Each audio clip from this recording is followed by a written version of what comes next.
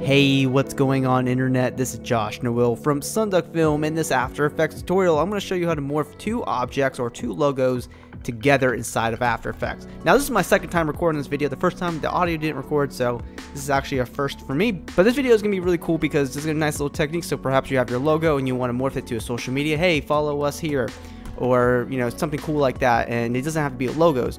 And if you want to morph words to words, I did a tutorial a while ago on how to do that specifically. I'll go ahead and link that video in the description if you want to do that. And for extra sources of inspiration, or if you're looking to save time on producing high quality logo templates, go ahead and check our links in the video description. And it'll take you to Video Hive, which has over 11,000 After Effects logo templates pre-made and ready to go, meaning you can just drag and drop a logo, change out the title, and be done within 5 minutes. And these are high quality templates, so you can save a ton of time and also produce high-end professional results and find exactly what you're looking for. If any of these examples interest you, those links are in the video description, and of course there's plenty more where that comes from. So let's go ahead and jump in this video. Let's get started.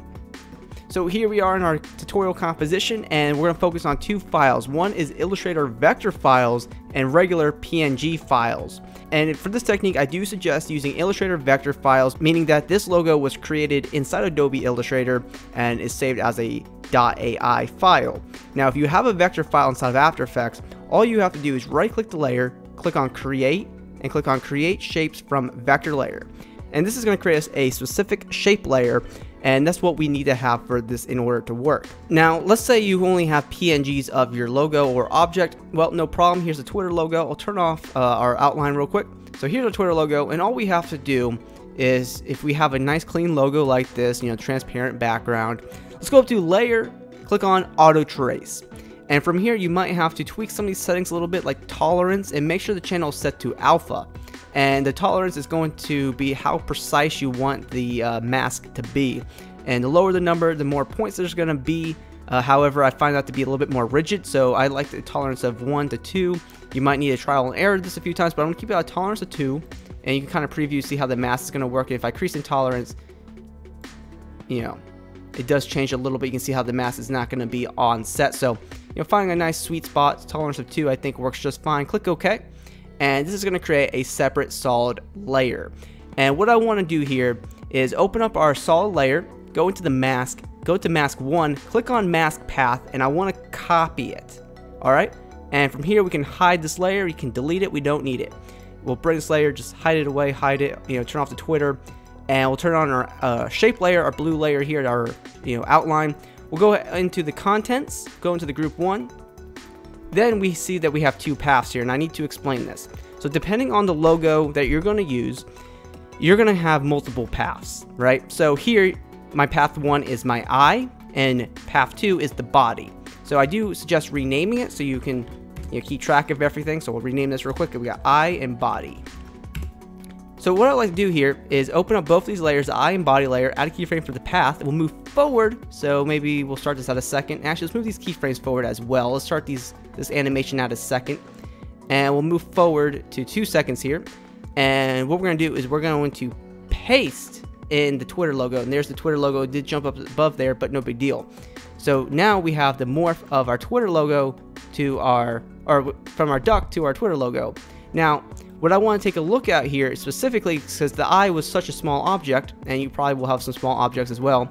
You can see the eye also turns into the Twitter logo, which isn't good, because you can see we're getting extra morphing here, and that might not be a big deal for you. But if you don't want to have that, what I suggest doing, right when it morphs into the small, you know, your logo here, and before it jumps outside of your main body, what I would do is add a keyframe for the path, and I would delete the last keyframe. And I would move forward to the end of the animation, and I would just make sure that the path is selected, grab one of the points here, and just keep it in the body. So this is a good way to hide the actual second morph. So basically we're just turning off the eye in a very easy way and hiding it in our body of our logo. So now all we have to do here is just reposition this in the middle of our composition, and, you know, no big deal. So what we'll do is go to the transform group 1, and we'll come here to the first keyframe here.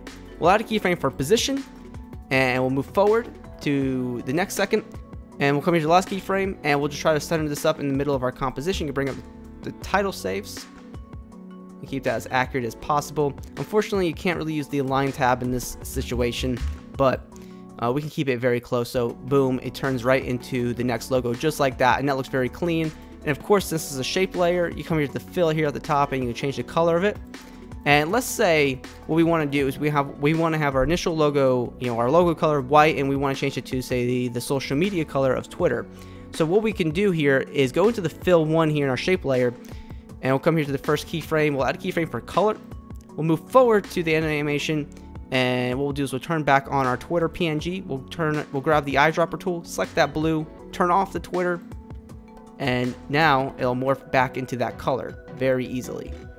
So this is essentially how you can morph objects, and if you want to spice this up a little bit more, what we can do very quickly in a couple of seconds is duplicate our shape layer here. Go up to Edit, Duplicate.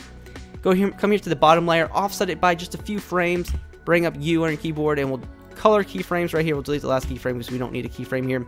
And we'll just come here to fill at the top, select a secondary color, and you can see if we move here, you can see that green there in the background. I would actually make it another color, like red. That's cool. And then once again, we can duplicate this layer, come here to the bottom, offset it, and change the fill of it. And we can change this fill to whatever color we want. So perhaps let's do orange, doesn't matter. And now, boom, look at that. So now we have some nice colors in there. And of course, what I would make sure we do is come back to the path layers and make them all easy ease keyframes by hitting F9 on our keyboard. Forgot to do that originally, but they'll make things a little bit more smooth in the animation. And then when we're done here, to make sure we turn on motion blur, turn it on the top, and we'll see what we have created. So now we have a very nice morph from a logo to a logo, and it's very easy to do, obviously.